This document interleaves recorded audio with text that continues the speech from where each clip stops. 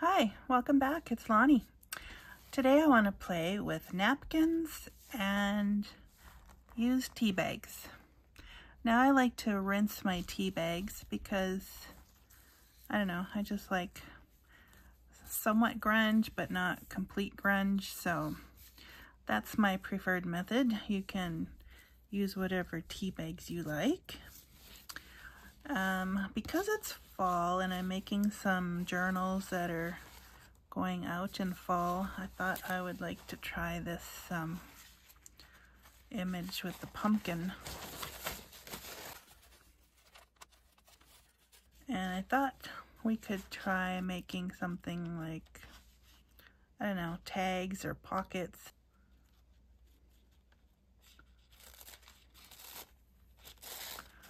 This one's very thin, probably only has 2 layers.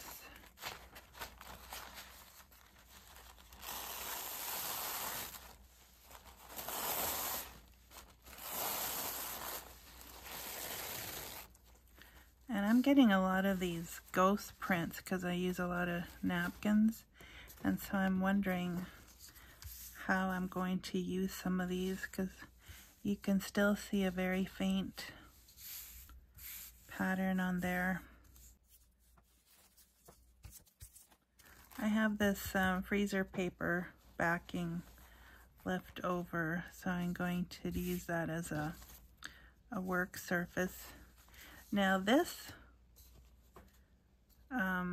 napkin backing is very, like, the pattern shows up quite a lot. So what I was thinking, I might start with this one, see what happens.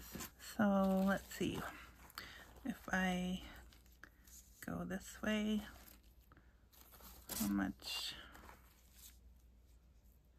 Some of my tea bags are like almost completely clear. I think that might work better for this print. Okay, so I'm going to try that.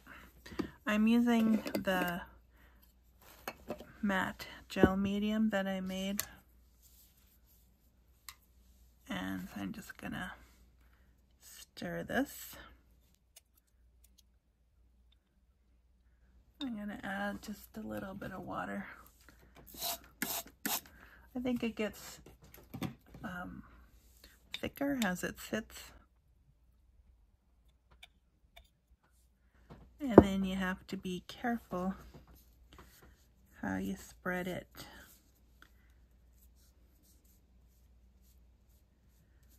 Hopefully I'm doing this the right order, because I saw some people put the gel medium on the tea bag, not the napkin, so I'm just going to try a couple different things.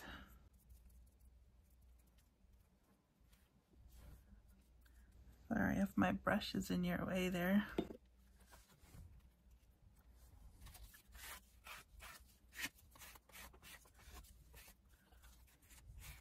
Look, you can see that that's kind of supposed to be some kind of leaves back there.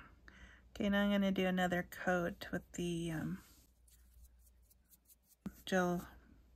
matte gel medium on top, and we'll see if this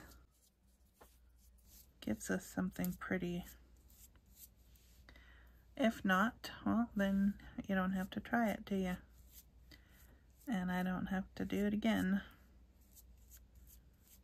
But I have so many tea bags, I wanted to see if I couldn't find something that I liked. Too, I thought if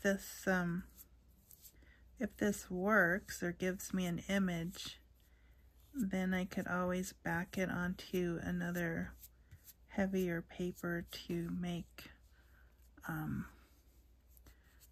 like a tag or a pocket. So see what happens. I can see something. I don't know if it's going to be enough but I'm gonna just use my heat tail and I'll be right back because I don't want to wait for too long here.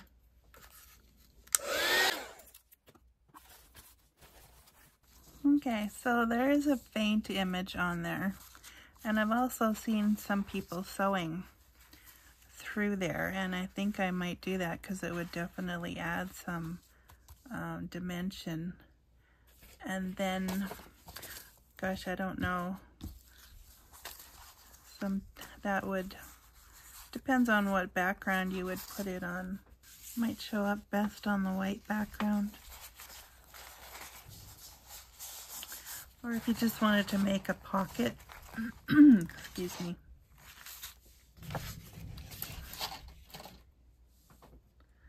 You could even sew it onto the freezer paper if you have a lot of backing. Sorry if you can hear the garbage truck out back there. So I like it, but I think I might like it better if I used the front part of a napkin. So I'm just gonna put this aside.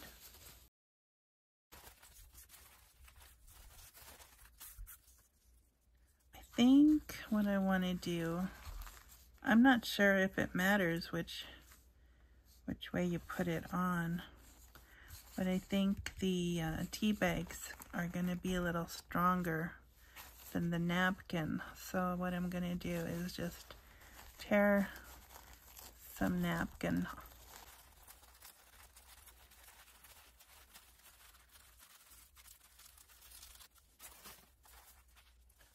Don't really want that border. Unfortunately, the design is right up to the border.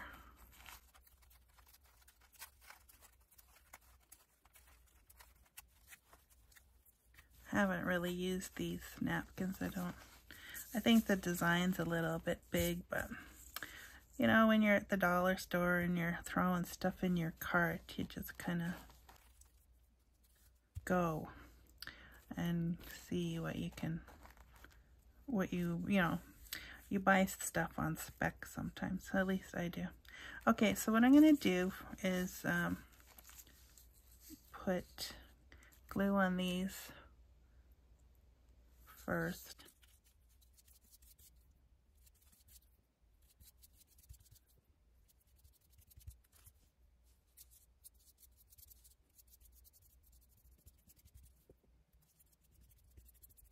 So not all tea works the same for the tea bags. I've found out my favorite tea to reuse the tea bags is Twinings, the pomegranate and raspberry. It's because I don't know, there's certain way. I mean, it's the only Twinings tea that I have that's packaged that way, so it could be all Twinings, but I just find that it's not as fragile as some of the other tea bags I've tried to open. And because I like to rinse them, I also like to open them when they're still wet. Okay, so tea bag is not quite close enough. So I'm going to lose part of this pumpkin, but I'm okay with that. Hopefully the leaves will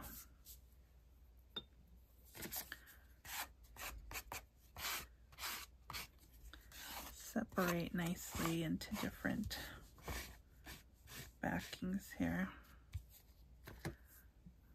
Okay.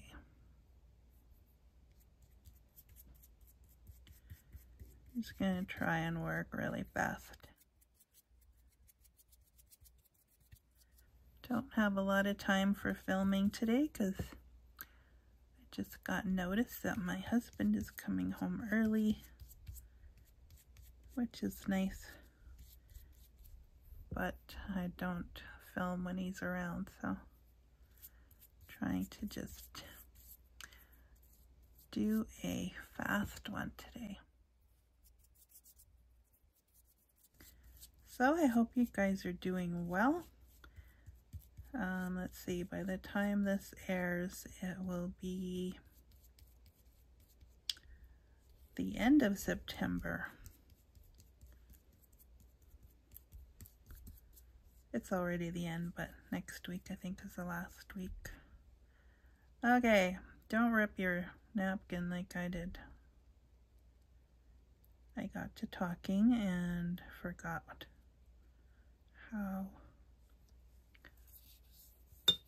how sensitive this stuff is. Okay, so I'm gonna dry this now and I'll be right back. Okay, I want to see how well this peels off of here. I don't think it's completely dry yet, but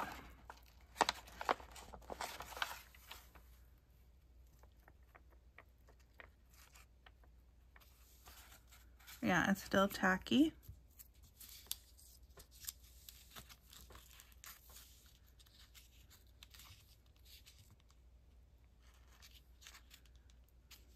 This is similar to putting napkin on something like tracing paper.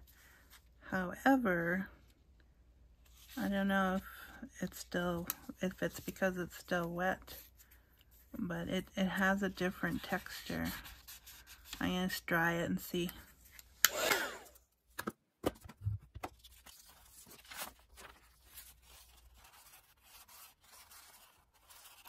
I do like that. Now I've got this piece of tea bag on this side that only has the matte gel medium on it, no napkin, and it's got this really cool texture.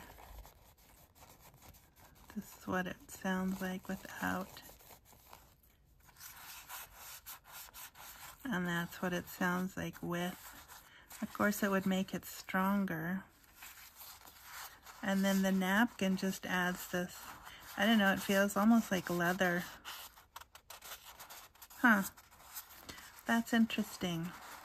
I think with this technique it might be better if I had like certain elements in a napkin, like not a big piece, but maybe like just a small, let's see, I could maybe try like a hummingbird.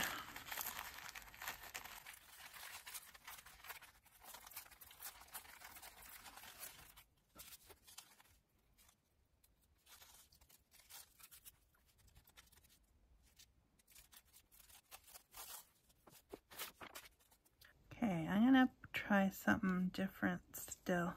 I'm gonna put the gel medium over here, and then I'm gonna put the hummingbird, and then one more layer,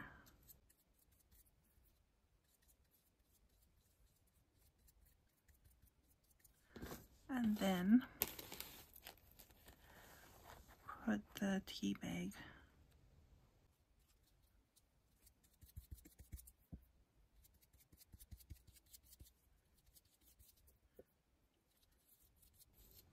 Just because of the texture it has, I think it would be neat to do like smaller pieces. Okay, I'm gonna dry this. I'll be right back.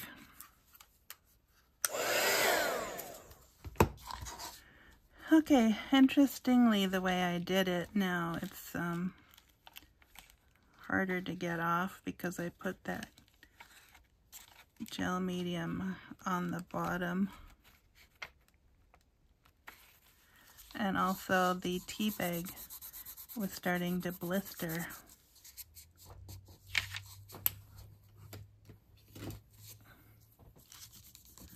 Maybe it has to be burnished down.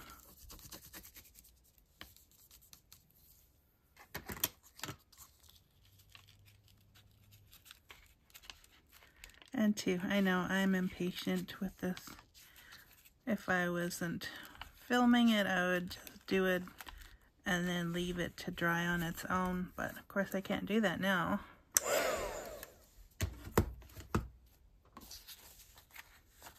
Okay, it's still translucent. You can still see through it.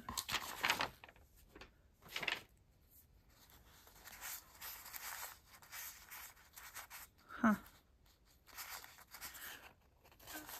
I think it's worth playing around with.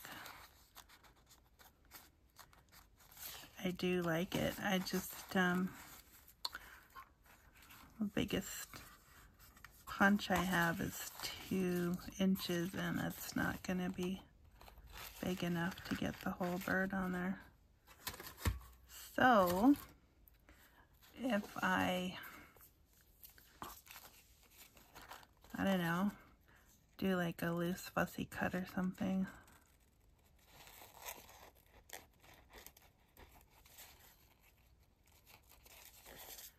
This could make nice ephemera because the hummingbird itself is very pretty, but the bright blue and the bright colors of the birds didn't always fit in with the junk journaling theme, especially if you're trying to do something vintagey or neutral colors. So this would actually be a nice way to still be able to use the hummingbirds, and depending on which side you use, it could mute it even more because that side's definitely brighter. So if I had, for example, this page, and put it on there, that would be cool. Or if I put this, I mean, you could put it on anything. It would make really nice ephemera that way. That's about all the time I have today to play around, but I hope that gave you some ideas, and let me know what you end up doing. Thanks for watching, and we'll see you next time. Bye for now.